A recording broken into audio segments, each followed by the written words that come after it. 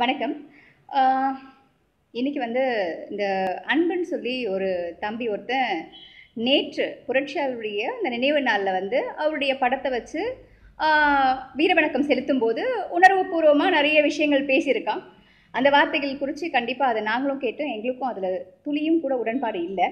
அந்த வீடியோவை பரவலாக சமூக போட்ட எல்லாருமே சொன்ன ஒரு வார்த்தை என்ன அப்படின்னா, இதை விடுதலை சிறுத்தை கட்சியை சார்ந்தவர்கள் தான் செஞ்சாங்க.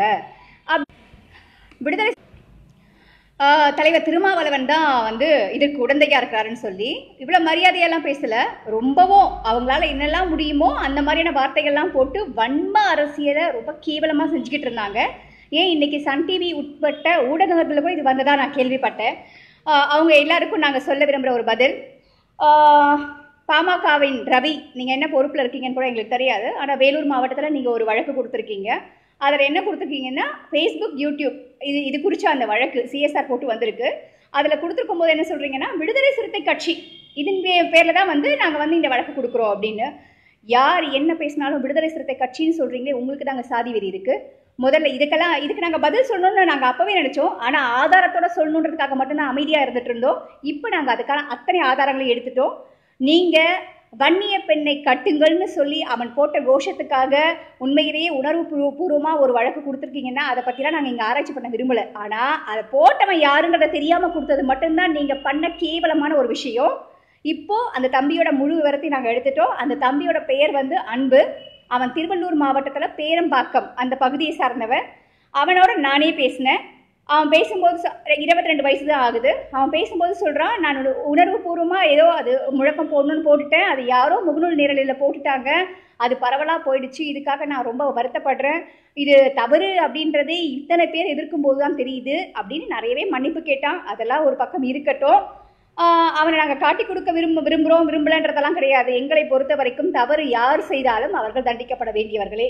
இப்போ தண்டிக்கப்பட வேண்டியது உண்மையிலேயே அந்த தம்பி அன்புவா, இல்லை விடுதலை சிறுத்தை கட்சியை இத்தனை இழிவாய் ஒரு நாள் முழுக்க தேவையில்லாம சமூக ஊடகங்கள்ல விமர்சித்த பாமகவை சார்ந்தவர்களா?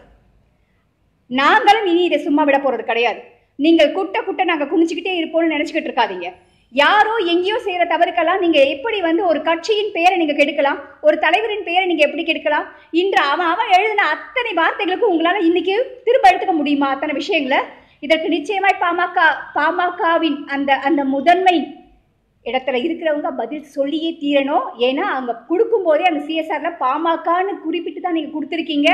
கட்சியை சார்ந்தவங்க பாமகன்னு சொல்லி குறிப்பிட்டு ஒரு விடுதலை சிறுத்தை கட்சியின் பேர்ல கொடுக்குறாங்கன்னா அதற்கு அந்த கட்சி நிர்வாகம் பதில் சொல்லணும். இன்னைக்கு அந்த பையன் தன்னுடைய சொந்த அந்த இதையே சொல்லியிருக்கான். அதுக்கான ஆடியோ எங்ககிட்ட ஆதாரமா இருக்கு. நான் எந்த அமைப்பையும் சார்ந்தவன் கிடையாது அப்படின்னு. அவன் விடுதலை சிறுத்தை கட்சியின் அடிப்படை உறுப்பினர் கூட கிடையாது. அதனால இதை நாங்கள் சும்மா விட போறது கிடையாது. எங்கள் கட்சியின் வழக்கறிஞர்களை கொண்டு நாங்கள் எங்களுக்கான ஒரு வழக்கு, எங்களை தேவையில்லாமல் விமர்சனம் செய்ததற்காக நாங்கள் ஒரு அவதூறு வழக்கை நிச்சயம் போட போறோம். இதையெல்லாம் பார்க்குற மற்றவங்களுக்கு நாங்கள் சொல்லிக்க விரும்புறது என்னன்னா, யார் என்ன போட்டாலும் உடனே கீழே தேவையில்லாமல் தெரியாமல் ஒரு கமெண்ட்ஸ் போடணும்னு நினைக்காம இது உண்மையா பொய்யான்றதை கொஞ்சம் ஆராய்ஞ்சிட்டு நீங்கள் எல்லாம் பதில் போட்டிங்கன்னா அறிவாளிங்கன்னு உங்களை நினச்சிக்கலாம். முகநூல் இருக்குது, ஏதோ போடணுன்றதுக்காக போடாதீங்க.